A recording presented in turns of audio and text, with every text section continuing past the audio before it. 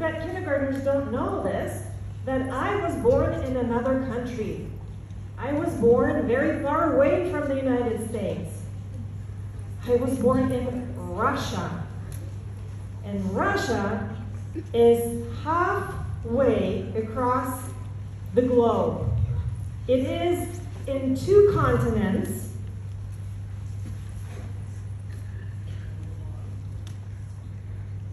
So this is the map of Russia, and it is located in 2 continents.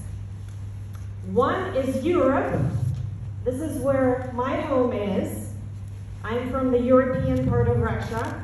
And then the other one is Asia. Asia is a very large continent, and countries like China and Japan are in that continent too. Russia is the largest country in the world. I think it's twice as big as the United States, and the United States is a big country, so imagine how huge Russia is. The capital of Russia is Moscow. Say Moscow. Moscow. In Russian, it sounds different. It sounds Moskva. Say Moskva. Moskva. Here you go. See, you can speak in Russian now. And on this picture, you see something that's called the Kremlin. This is the heart of Moscow, as we say it in Russia. It is a fortress that was built a very long time ago. And this fortress looks like a triangle. And it's in the middle of Moscow, in the middle of our capital. And it used to be Moscow used to be just that triangle. So everybody who lived in Moscow lived in that triangle. And that fortress protected people from enemies who wanted to invade the city. And then Moscow grew with years, and now it's a huge city, kind of like New York in the United States. But the heart of Moscow is still in the Kremlin.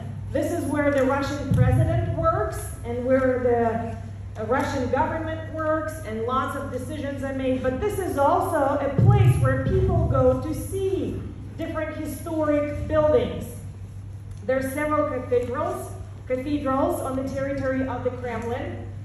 There are several museums where you can see lots of Russian history, lots of beautiful paintings, art pieces, jewelry that are so expensive that nobody can afford them. Lots and lots of fun things to see inside this place.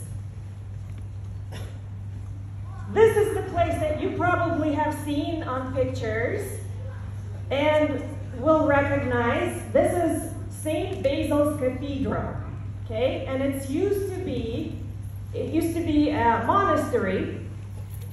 And now it is a museum where anybody can go inside and see it. And it's a historic building. It's a beautiful art piece. And Russia is famous for it. So if you see different places that are people recognize around the world, like the Eiffel Tower, you know, for Russia, that's St. Basil's Cathedral. Many of you probably have seen this movie, Anastasia. In Russian, it's Anastasia. This movie is about a princess, a Russian princess. And it's actually based on a true person. The movie is not true itself, but it's based on the true person who lived in this building. Russia used to have czars, or you can say kings or queens. In Russian, there were czars and tsarinas. And so the very last czar, his name was Nicholas, he lived in this building with his family. And they lived there until 1917. He had a big family, and Anastasia was one of his daughters. So that's the picture of the czar, his wife, and his children.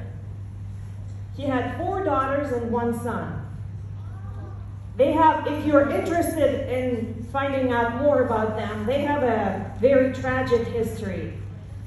But I'm not going to talk too much about it today. We're going to move on and focus on other symbols of Russia. This is the Russian flag. It's very simple. And what it means, there are 3 colors. So white means freedom, okay? Blue means blue sky or peaceful times, peace in the country. And red represents blood. So it represents all the people, all the soldiers, the heroes who fought for Russia. And they fought for freedom and peace in the country. So this is the meaning of the Russian flag. You probably recognize these items. They're called matryoshkas. They're, yep, we can say it together. Matryoshkas. Matryoshkas. Very good. They are Russian wooden dolls that are painted, and there can be many, many of them. They carve them out of a big piece of wood, and then carve smaller pieces and smaller pieces, and some of them can be so tiny that you can hardly see them. And they're all stacked inside. So you open them up, and then there's another one, and another one, and another one. So it used to be a toy for Russian children. When kids did not have many toys to play with, they didn't have any Legos or American dolls or whatever else you like to play with. So Russian children played with matryoshkas. Those were their dolls. And now it is a piece of art. It's a souvenir that when people go to Russia, they like to buy them and bring them home and look at them because it reminds them of Russia. I have several of them in my house and in my office. I think some of you have seen them. Okay. This is a very unique Russian instrument. It's called balalaika. Actually, when you walked in and there was a song, it's called Kalinka. I think Miss Stevens actually, the kids sang the song in your class, right? The older kids, I heard them, yes. So they use this instrument in that song. It's very unique. It has a unique sound. It kind of looks like a guitar, but it doesn't sound like a guitar.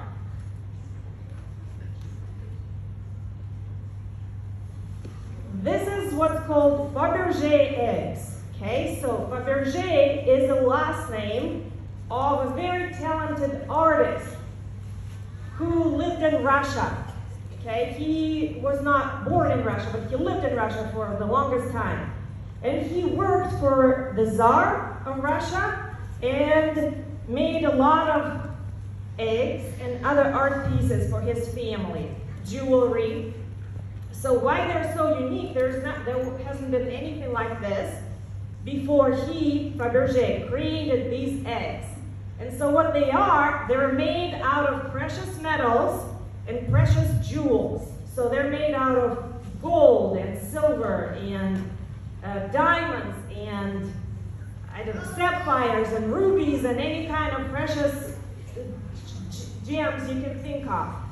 And so you can open them up, every egg opens up, and then inside it, there is something special. So this egg, as you can see, has a building inside of it, okay? It's a Russian building, Russian palace. Then some of them have animals inside of them. Some of them have maybe beautiful flowers or trees. And so you open it up and it's a little surprise. So the Tsar, or the Russian king, right? For every Easter, he bought an egg for his wife to surprise her. And this egg had something special in it. Some eggs have actually the Russian family in them, with little pictures of the Tsar, the Tsarina, or the children. So it's a very unique art, and it's famous all over the world, and these eggs are extremely expensive. Extremely expensive. Some of them probably are priceless. This is another symbol of Russia, and it is samovar. And samovar is like a teapot. So people would heat up water, hot water, and have tea together. So not many people use samovars now. It's more like a decorative item, but Russians love to drink tea. They drink tea all day long. They start in the morning with tea and go to bed with tea. And when people come to visit each other, when friends come to see you, it's expected that you offer them tea. If you don't, it's rude. So when you go see somebody, the person will say, oh, let's have some tea. And you'll say, yes, let's have some tea. Because if you say, no, I don't want any, then you are rude too. So everybody drinks tea. These are some examples of Russian food.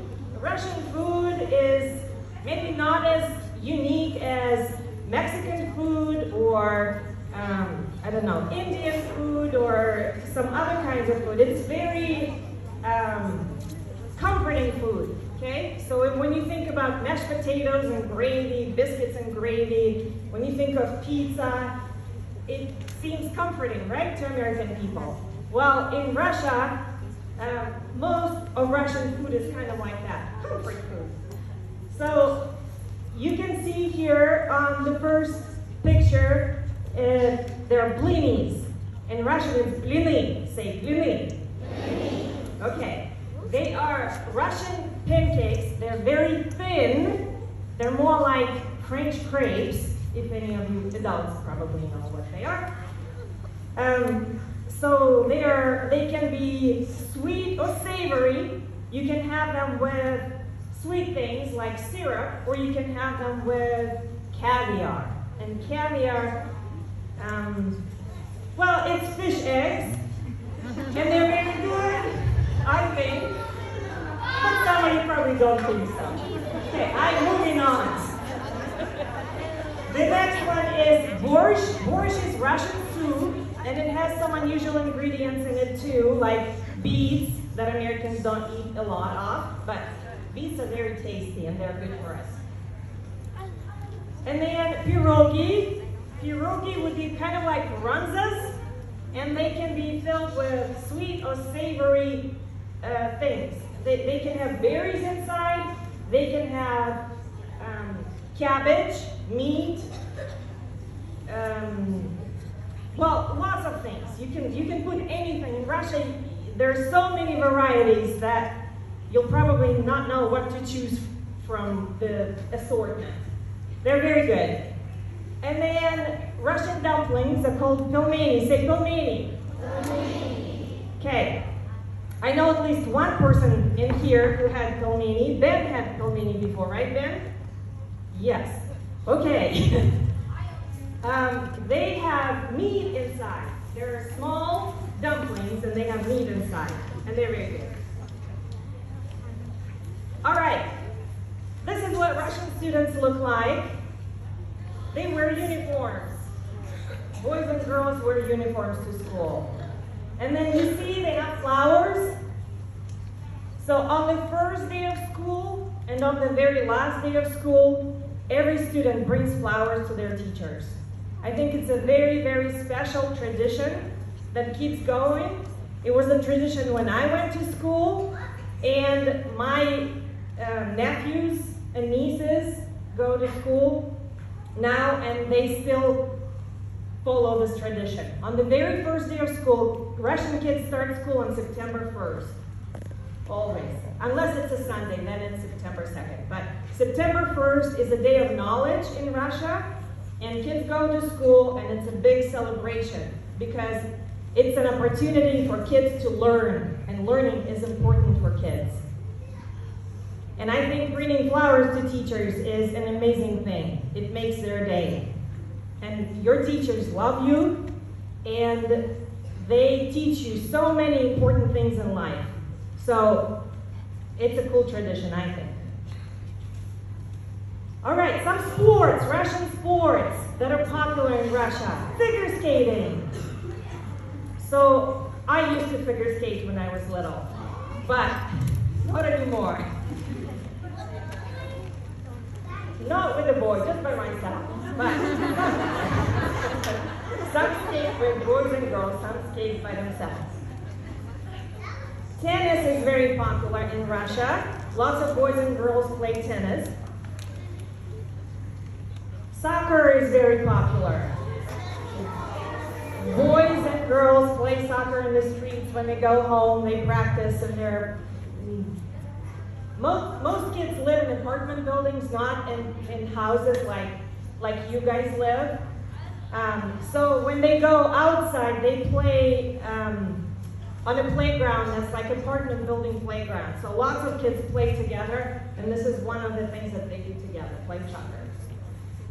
Okay, volleyball is very popular. Even boys play volleyball. And actually the team from the city where I come from, it's called Belgorod. Say Belgorod. Belgorod.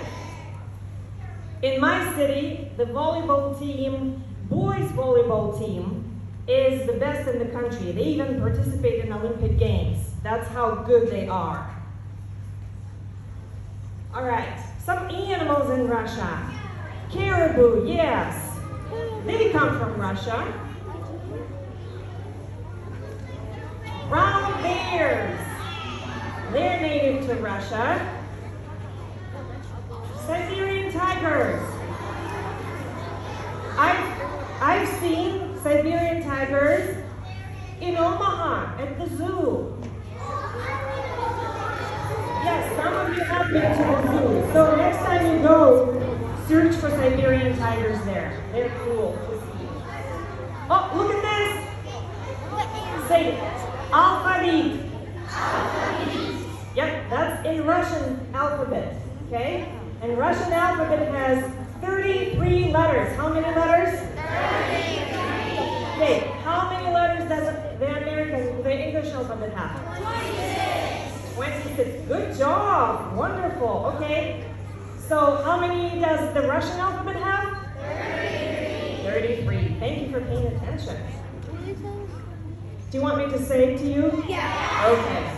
A, B, V, G, D, E, U, G, Z, I, K, L, M, N, O, P, R, S, T, U, F, H, С, Ч, Ш, Щ, твердый знак, И, мягкий знак, Э, Ю, Я.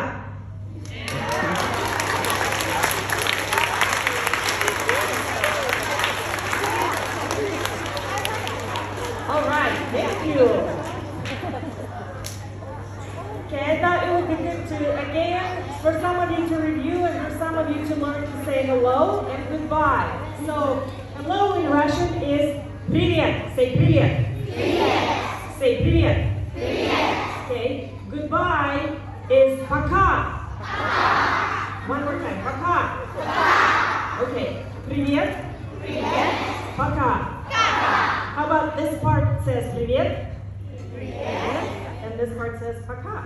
Пока. Привет.